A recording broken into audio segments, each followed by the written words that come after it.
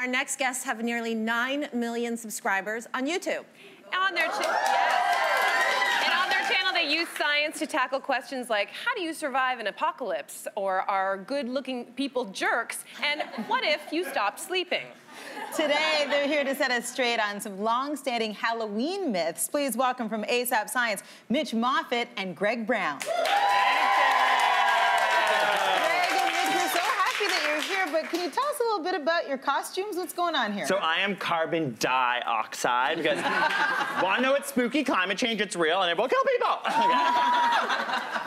I'm Oxygen Z. So while you guys talk, I'll be over here on TikTok. I love it. So on your YouTube channel, what we love is that you make science make sense. And we were hoping that you can help us make a little bit of sense of some Halloween myths in a little game that we like to call Trick or Truth.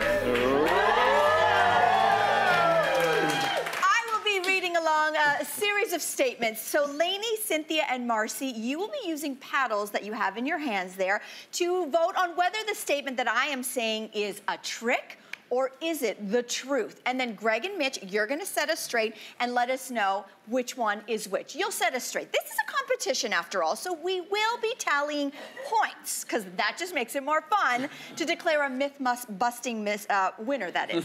So audience, you have paddles of your own as well, so we wanna make sure that you are weighing in the audience along with the ladies up here. Is everybody ready? Okay, so let's get going here. Trick or truth? A virus could actually start a zombie apocalypse. Truth or trick? It's actually the truth! Yeah! What? How? Okay, so if we're talking about people like dying and coming back to life, that's not exactly true. Okay. But if we care about how a zombie acts, like wanting to eat human flesh and being brain dead, we could actually target a couple regions of a brain through a virus. So basically, if we hit the hypothalamus, that controls your desire to stop eating, so that's gone. If we go to your amygdala, it controls your emotions and memory. And if we go to the frontal cortex, that controls your morality and your inhibition. So there's one nerve in your body that affects all three of these regions, and it's the olfactory nerve, which is up your nose. So if there was a virus specific to that nerve set of cells, it could affect that and create a super hungry, aggressive, zombie-like person who wouldn't be able to recognize their family and friends and would just want to eat them. Okay, that's lovely. Everybody, ladies, everybody in the audience, trick or truth? You can actually be scared to death.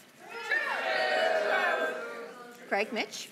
It's a truth! You can be scared to death if you have a weak heart. Okay, so that's the important thing to know. So when you get scared, it creates something called the fight or flight reflex.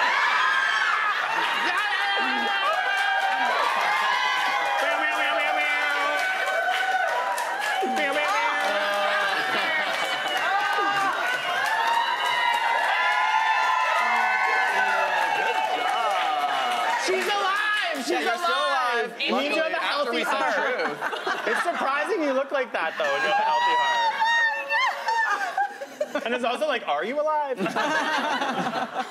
So yeah, so you just had the fight or flight response. As you can see, you either were gonna punch him or you were gonna run. And we've evolved that trait since we were hunter-gatherers. Oh, wow. You okay?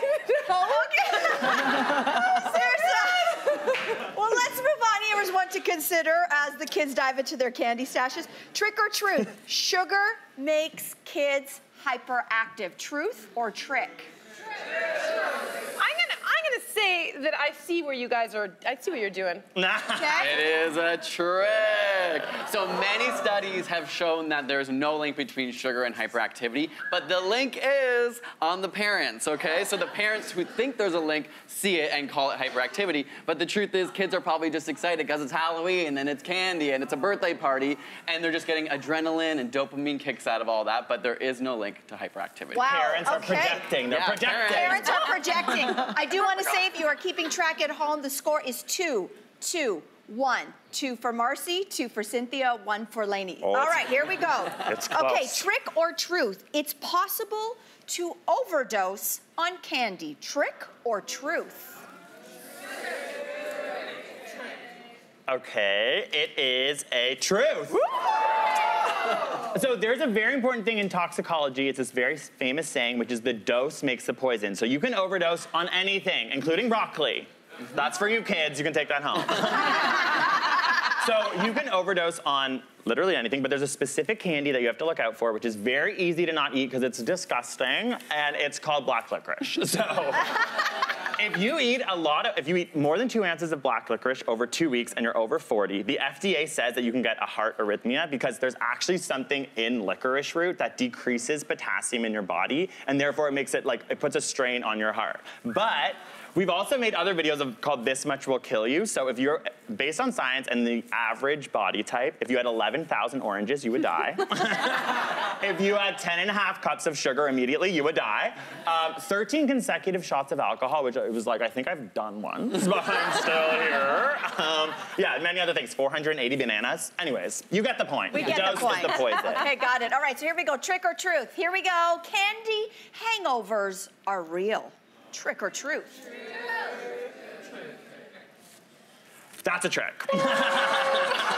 So, okay, when you think of a hangover, you obviously think of the next day. So when you eat candy, you're not going to be affected the next morning when you wake up. But you do get a sugar crash, which is more immediately after. So when we eat sugar, we get adrenaline. It's really exciting, especially now that it's all processed. Our evolved bodies are like, what is this stuff? We're not used to it.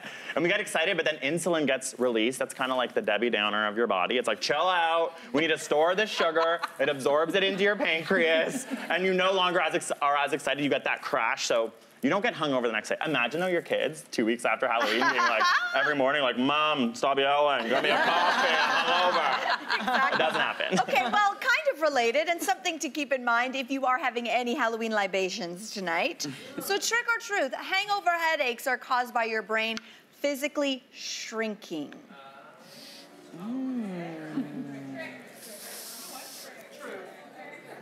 It's a truth. Yeah. Okay, so when you drink alcohol, it's a diuretic, so it makes you pee a lot more. You might have this experience where you're going to the bathroom over and over. And when you're dehydrated, your other organs start to steal water from your brain, and it shrinks. And then the muscles and tissue connected to your skull, there's a lot of pressure there, and it hurts. So it is a truth. Now, we've tested on our channel a lot of hangover cures. We love testing drinking. Yeah, many videos. We ate tons of carbs. We tried different vitamins. The best option for you is to hydrate as well as you can, but the only cure is sadly to not drink alcohol. We can do it. We can all not drink, right? Okay, well, we're not going to let it go that easily here because you're on the social after all. It's a code that a lot of us do live by when we are drinking. Trick or truth? Beer before liquor, never been sicker. Truth or trick? Ooh. Okay, so this is actually a trick, okay? This is a very commonly held belief, and there's a lot of studies that actually have found that carbonation increases the amount of alcohol that gets absorbed in your stomach, and that's where this comes from. But now, more recently, they have not been able to corroborate these results, so it's not true. But one thing that is good to know is that dark-colored alcohol give you worse hangovers. So red wine, whiskey, beer, you can avoid those. And what we like to say is that you should drink gay water, which is a vodka soda, okay? Because it's a clear liquor, and it's water, and it hydrates you. You can find it at your local grocery store. Well, the other thing we want to know is who is the winner of our fine myth-busting game? Well, the champion today, ladies and gentlemen, is Marcy! Thank you so much for joining us. That was a ton of fun, everybody. If you want more answers to more of life's burning questions, head over to the ASAP Science YouTube channel.